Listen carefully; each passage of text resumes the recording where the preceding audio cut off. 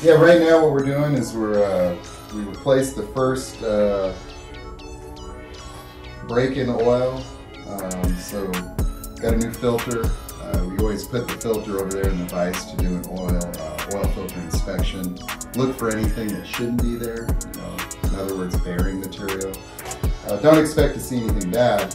And so right now what we're doing is we're just preparing for a lot more power.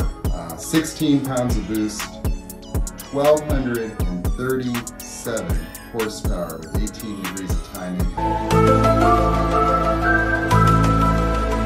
Had a lot more in it because the peak power and torque is happening at the RPM we just shut the dyno down at. So if we ran it to 7,000, 7,500, the power numbers would just keep continuing to build.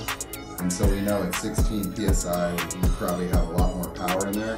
Intercooler, that thing is keeping the intake air temperatures to whatever the water temperatures are. So we're seeing intake air temperatures at 70 degrees Fahrenheit.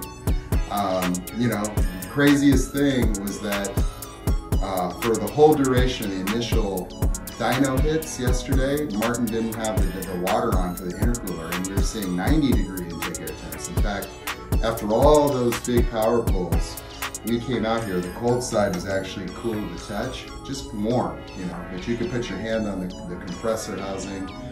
This was a little bit cooler just because, the air coming out of here is going to be cooler. So I look forward to this in the car. Today is all about making power. We're going to go live with Engine Builder Magazine. Waiting on Diego. He was supposed to bring a boost controller, but I have one here too. So he has an AEM. I have a Turbo Smart eBoost 2 that I'll be installing on a customer car, but I can go ahead and hook it up now and just kind of test it out. So now if you take a look at these really badass 50mm Turbo Smart wastegates, they came with the fittings already kind of in there. But if you take a look, see how you got those two ports on the bottom of the wastegate. I did not know that these wastegates came water cooled. And so what I had done was I had put a fitting instead of here. And so what was happening is we're getting the boost source right here off the charge pipe going to one wastegate. Since that's kind of a common volume, I just went from here to the other wastegate and to the boost controller, right? Well, wrong, because this fitting that's now here was here in the water jacket. And so what was happening is the boost was only being controlled by one wastegate, kind of overworking the other turbo. But more importantly, it gave us no boost control because the boost controller, was doing its duty cycle thing, but it was actually getting no pressure. Since this was dead end right here, this was connected here, so the boost controller wasn't doing anything. So even when we hooked up a manual controller, it's like, what's going on? Where's the leak?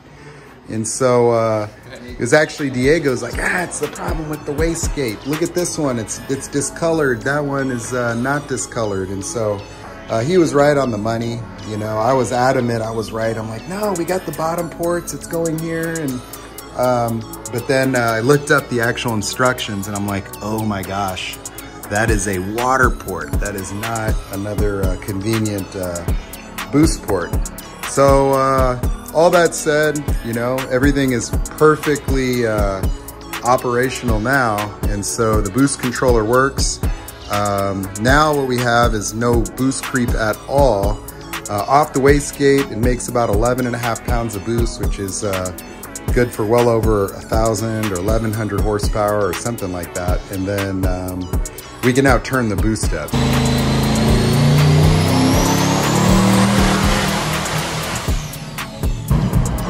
So what happened there, Martin?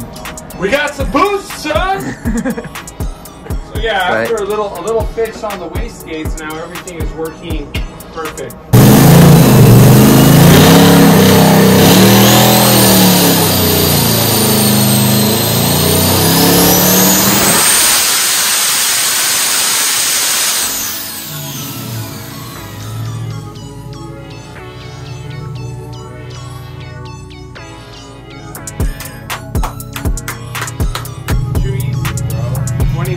Of boost, 1,719 horsepower, 1,400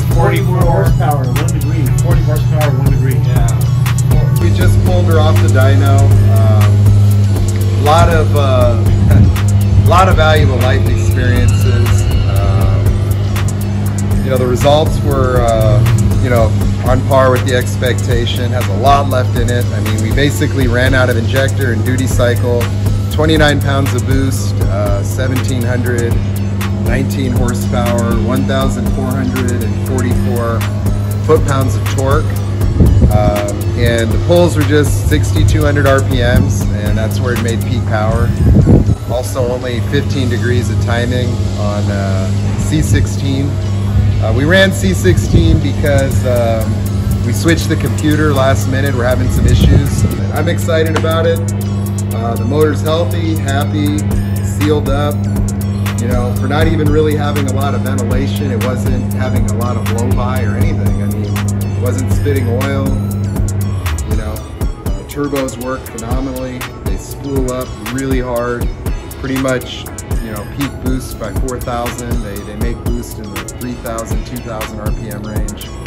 So I don't know, it's not going to really be a very laggy combination. Everything's very free breathing. So 406 cubic inches, nice budget build. You know, couldn't ask for more.